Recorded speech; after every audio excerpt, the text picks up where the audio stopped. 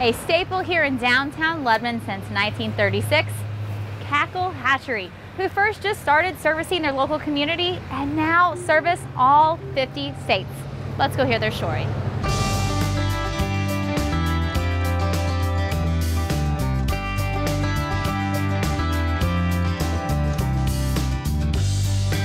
So Jeff, 1936, Cackle Hatchery started a long time ago. Give me a brief history of how it got started here in Lebanon, Missouri. Well, my granddad in 1936 started a little poultry hatchery here in Lebanon. Back then, about every town in the United States had a small hatchery or several hatcheries in the town. Yeah. So then you're just sourcing local. Yes. I mean, we did have a hatchery in Dixon and Buffalo, so we actually had 3 locations back then, but still locally. And then later on we started shipping some, and they actually went out on the railroad at the time. Things have changed a lot since then. Now you've got, like, I don't know, a block of buildings right here in downtown Lebanon. How has that growth, how has the industry changed? When my granddad was doing it, it was great. It's a robust business, but as commercialization started, refrigeration, people started moving to the city. Nobody wanted to raise chickens anymore. They wanted to go down to the grocery store and get their meat and their chickens. So the business really kind of died out, and all the small hatcheries across the United States pretty much closed their doors. So we are one of the surviving hobby hatcheries in the United States. It's a cycle business, you know, it's a seasonal business to begin with. Well, today we're here to start off with the egg and see what happens next. Let's go see the entire process from egg to chicken here at Cackle Hatchery. Okay.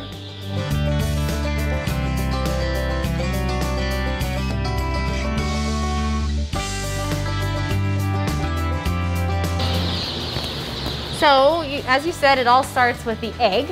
Where does the eggs come from? Well, we have about 60 to 65 farms that are down in Seymour area, Missouri. And we have, they're with Amish farms and families. So we put out our breeding stock out there with them. So we do all the blood testing, the culling, the male to female ratios, getting the pens all set up. But their job is to basically take care of them and bring the eggs. Is that a contract similar to you would like a Tyson's or another hatchery or not hatchery, but where another farmer owns the land, but you own the birds? Exactly. Okay. Usually this room here is completely empty, and every Thursday we'll bring in about 300,000 eggs, and then we tray those up for 2 different settings, and by the time we get them moved out and trayed up, 7 days later we have another 300,000 eggs coming in. So I saw these laying around. These are the trays you're talking about? Yep, so they'll come into the hatchery with an egg case like this. And the eggs, you know, will fit in what we call a flat. We have over 200 different varieties. So all these egg cases have got to be marked on the outside what they are so we don't get them mixed up. Well, I mean, big goose trays. So the size of the tray changes the size of the egg? Yes.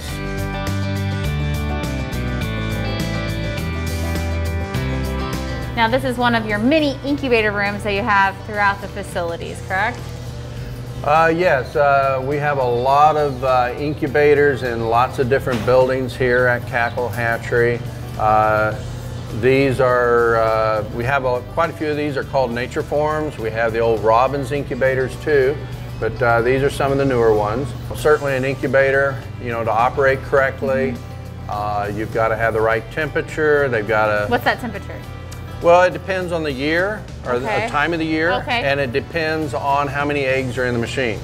So, I mean, depending on all those factors, anywhere from 98.5 to up to 100. Oh, wow. So how long does the incubation period take? How many days? Well, yeah, for chicken egg, it's 21 days. They come out of an incubator tray, and they go into a hatching tray.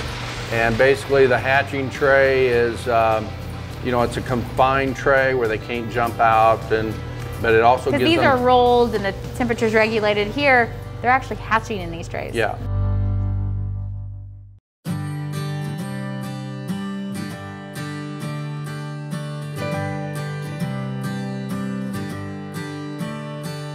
Sure is a busy place around here on Hatch Day. There are orders being filled right and left, but I want to talk about the diversity and the type of birds you're raising. What do we have in front of us? Okay, so we're just down to some basic breeds at the end of the year, but we have Buff Orpington baby chicks here. Is it okay if I grab one? Yeah. Okay. They'll jump out of your hands, so just cuddle them up, kind of put them in a jail. Okay. Yep. And these are Buff Orpingtons. They're pretty gentle type chickens. You know, they're a heritage breed. I mean, in the past they've been used as an egg layer and then also a meat chicken. So, but the hens will lay about a medium-sized egg. They're not our best egg producer, but they're pretty good. And but they make really good mothers, you know. So if you want a hen that will turn broody and raise some baby chicks, it's a pretty good choice. Buff Orpingtons. Yep. What are these black ones over here? These look like Dominickers. Yep. So these are Dominickers. Sometimes, you know, you might hear somebody say, you know, it's grandma chickens or what grandma used to raise, you know. So these are them? She either had Dominickers or Barred Rock. Yeah. So they're a real nice, durable chicken also, and lay a nice brown egg. So yeah, we have a lot of different breeds. I mean, we have some brown leghorns down here that are, they lay a white egg.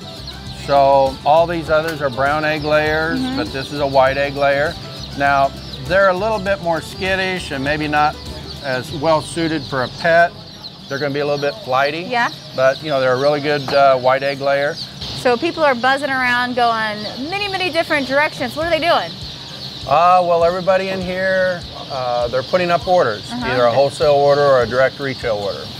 So that's what we're doing today. It's a ship day. We got to hurry up, get them in their packages, get all the orders put up, make sure they get on the truck at the right time so we don't miss the flights out of Kansas City, and they can get in the system and get to their new homes. Well, what a process. So let's fill an order.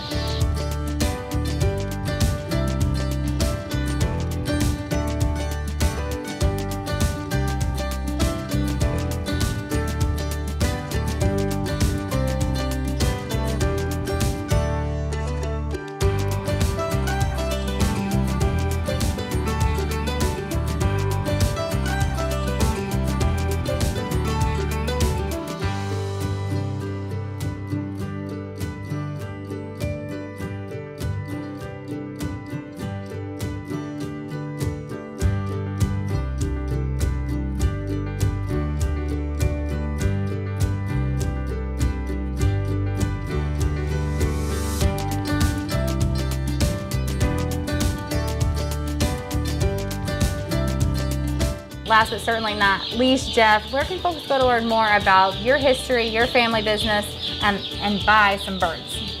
Okay, yeah. So certainly we have a website that you can go to, or you can order our catalog. This year we did not have a catalog for the first time. Wow. But so we are getting it set up this fall, so we do have a 2021 catalog.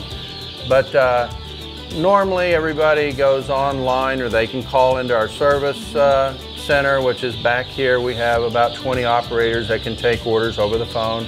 But a lot of people just go online.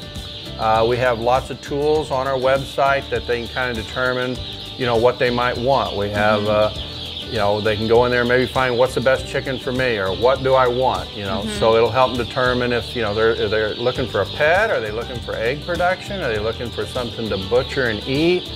So there's a lot of tools to help them figure out what they want. And then of course we have a huge variety. Now, so that variety can be a stumbling block to some people. There's just too much. So a little overwhelming for me, for sure. Yeah, so hopefully we have a few tools on there that'll help them figure out kind of what's best for them.